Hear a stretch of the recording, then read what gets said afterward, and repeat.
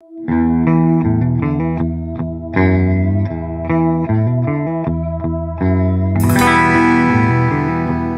friends of Massachusetts Second Amendment community. John Green with Gun Owners Action League here, and today we're going to talk a little bit about our LTC restrictions, put a big ban sign through that because they're no longer enforceable, and where we can and cannot go with a properly possessed handgun while in the Commonwealth. So, how about this? Thank you very much, Supreme Court of the United States, for recognizing that our Second Amendment civil right is exactly that. It's a civil right, and of course, in the case of New York State Rifle and Pistol Association v. Bruin, SCOTUS has declared that restrictions are a violation of our Second Amendment civil rights. So what Massachusetts legislature did very recently is they added language and also removed language with regard to restrictions for LTC holders in Massachusetts. You can take a look on the screen behind me and do a little bit of your due diligence and read Chapter 140, Section 131, Sections 4 and Sections 5 to see the new statute as printed. That should be done very soon, according to Mike Harris-Gold's policy director.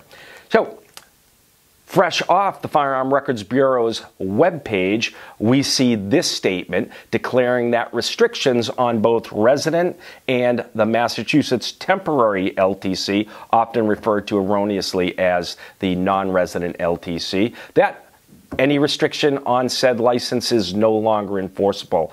Firearms Records Bureau is also offering to reprint licenses provided that they get the request from your issuing authority. So if you currently have a restricted LTC, I'd recommend printing out a copy of the statement from Firearms Records Bureau, carrying that with you, and then stopping down your local police department to request a new license be printed with, of course, the term none in the restriction field.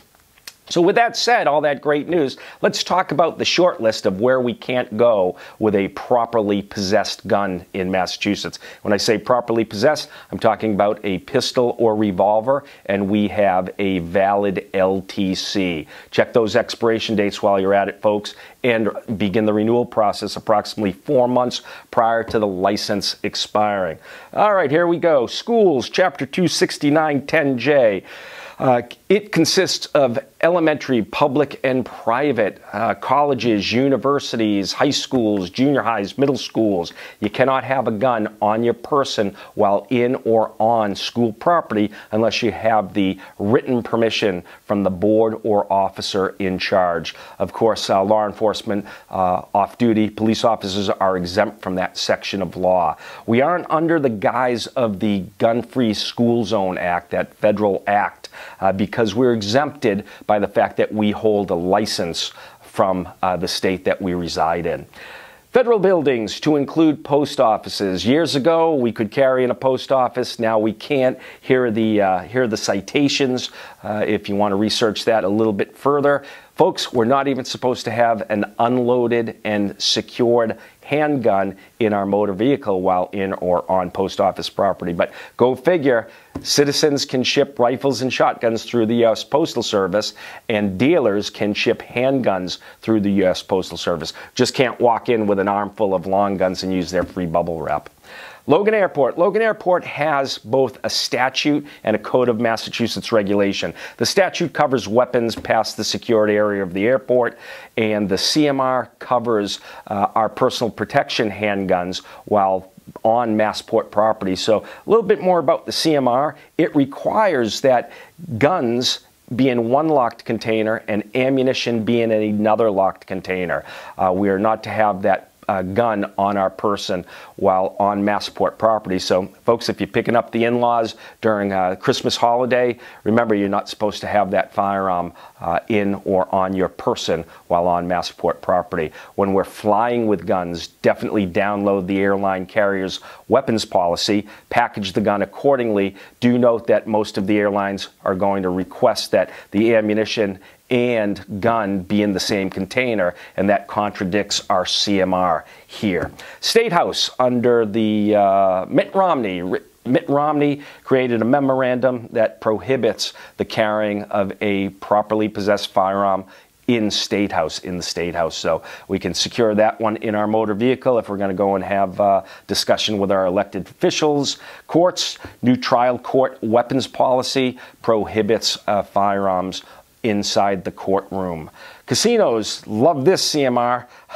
It's the only one that I've ever read that says casinos must create a weapons policy that prohibits casino goers from carrying guns or having guns in their motor vehicle on campus. And if they're caught, casino officials are to turn them over to the Attorney General's office. So, folks, if you're going to gamble in the Commonwealth, leave the gun at home. Again, we're not supposed to have it in or on casino property. Possession while under the influence, 269-10H, one of my favorites. It doesn't give us a BAC. It uses the very subjective terminology, under the influence. And not only does it cover alcohol, it covers marijuana, the vapors of glue, stimulants, narcotics, and depressants. So definitely be aware, no BAC associated with that. Where other states, Utah 0.08, Louisiana 0.03, Texas, you can't have a gun in an establishment that serves more than 51% of its annual revenues in the sale of alcohol, and those places are very well posted. Massachusetts, approach this one with caution, folks. So personally, if I'm out to dinner with my family, I'm going to have that glass of red wine, and only one glass of red wine, and I'm not leaving my gun at home. Terrible things happen to great people in great places. That's why we carry firearms, for our protection, and the Supreme Court noted that. If it's Mai Tai Friday, we're going to leave the guns at home. Uber, say please and thank you. Don't leave home without your pepper spray and a small folding knife. Recreational vehicles, 90B, Section 26, prohibits loaded rifles, shotguns, and firearms on a off-highway vehicle here in Massachusetts. So if you're taking out that four-wheeler, three-wheeler, dirt bike, or snowmobile, or side-by-side, make sure that the gun is cased and unloaded. On that note, what a great segue. We have reached out to Massachusetts Environmental Police in light of the Bruin decision, reminding them that a number of hunting laws are no longer enforceable, i.e. not having a pistol while we're deer hunting or archery hunting, not being able to carry a loaded pistol while we're on our off-highway vehicle. So more on that. As soon as we hear from the Massachusetts Environmental Police officers, we'll share that with our members. So in summary, restrictions no longer enforceable. Thank you, Supreme Court. And Clarence Thomas, great opinion. And ammunition, no restrictions on ammunition in the Commonwealth. So pick yourself out a good brand name defensive cartridge and keep that gun loaded to the fullest extent by law. Train, train, train. Open carry. Open carry is not illegal in Massachusetts. It is, however, led to many revocations by overzealous police officers. So we would encourage you, if you're carrying a firearm for your protection and the protection of your others, certainly carry that concealed. But do note, open carry is not prohibited specifically by statute, has led to many revocations. Talked with a lot of police officers around the state. Some have no problem with it. Others say, yeah, we're going to have a talk with you and we may revoke your license. It'll be interesting to see if any cases come out of that.